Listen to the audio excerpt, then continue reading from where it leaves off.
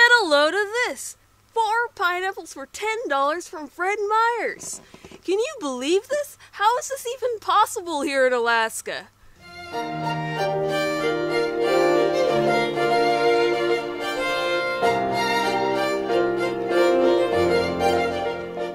Hi there, this is Big Spruce Rabbitry, and today I'm going to show you how to cut up a pineapple and then try to figure out how these pineapples actually got to Alaska and whether Fred Meyer's is crazy for charging that price. Hope you enjoy!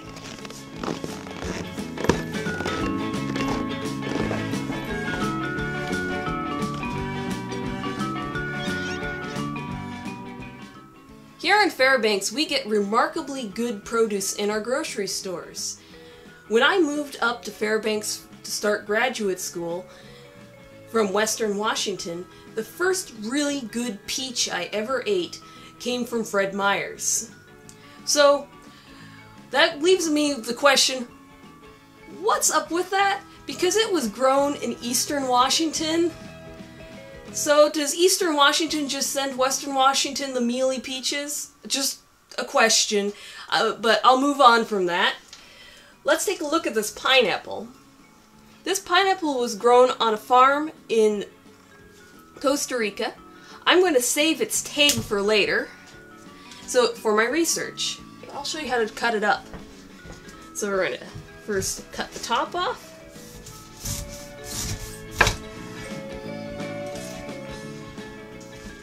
I'll save that for later, for the bunnies. We'll try the back.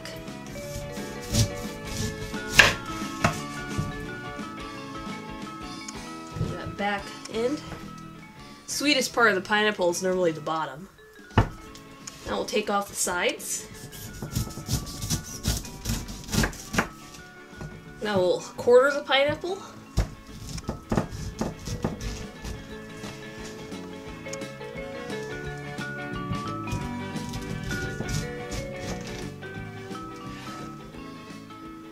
And then there's this pith that runs down the middle of the pineapple that's kind of tough. You want to cut this out. And finally, cut the cut pineapple up into pieces.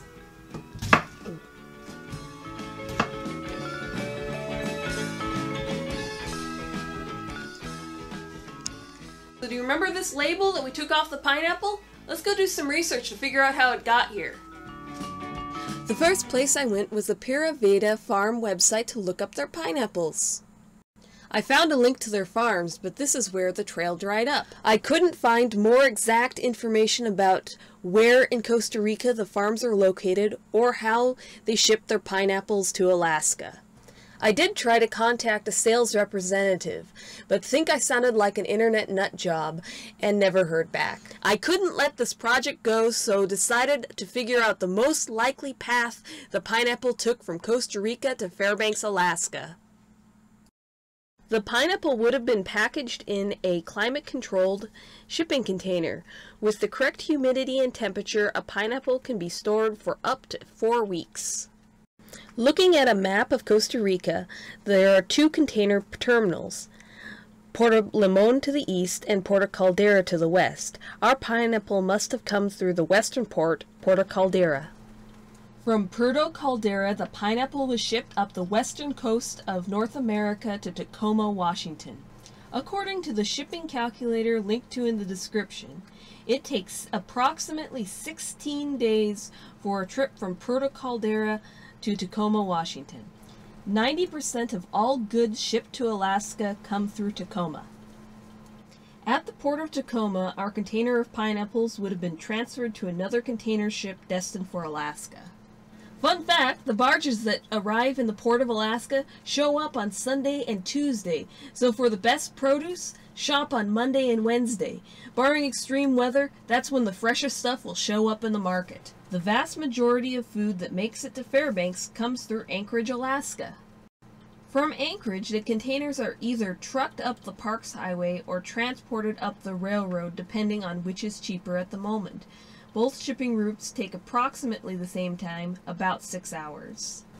The whole trip from Tacoma to Fairbanks takes about 4 days. So from farm to Fred Meyer's, the trip the pineapple took was about 20 days, leaving a couple of weeks of shelf life. This is quite a remarkable feat. So how much does it cost to actually ship the pineapple? It was nearly impossible to get exact quotes for any part of the journey, so I'll be using the best estimates that I could find. So I looked up how much it would cost to ship a container from Costa Rica to Tacoma and found it would be between $2,000 and $3,000. And then from Tacoma to Anchorage would be an additional $1,500 to $2,000. So from Costa Rica to Anchorage it would cost about $3,500 to $5,500. Fairbanks has a population of about 30,000. We have a number of grocery stores, but Fred Meyer West is central to the university side of town. I'm going to estimate that about 1/3 of people in Fairbanks shop there, and about 1/5 buy a pineapple. 1/5 might seem a bit high, but there are people like me who bought multiple pineapples. With this estimate, Fred Meyer's needs about 2,000 pineapples. Pineapples are easily bruised, so packaged in cardboard boxes with 12 pineapples per box. This means Fred Meyer West is probably ordering 160 boxes about. The dimensions of a shipping container are 20 by 40 by 8 feet, so approximately 6,400 square feet. This means that 160 boxes would take up approximately 1/5 of one shipping container. Pineapples pick up off flavors from peppers and avocados, so normally are shipped with citrus fruits that have similar care instructions. It costs about $500 to ship one container from Anchorage to Fairbanks. So when we bring it all together, it costs about $1,100 to ship 2,000 pineapples from Costa Rica to Fairbanks, Alaska. That means it'll cost less than $1 per pineapple to get them to Alaska, so Fred Meyer's is not crazy for charging such a low price. Thanks for watching. I hope you learned something. I know I sure did. I'm going to enjoy some pineapple while you like, comment, and subscribe. And don't forget to check out our farm store in the description. Good pineapple.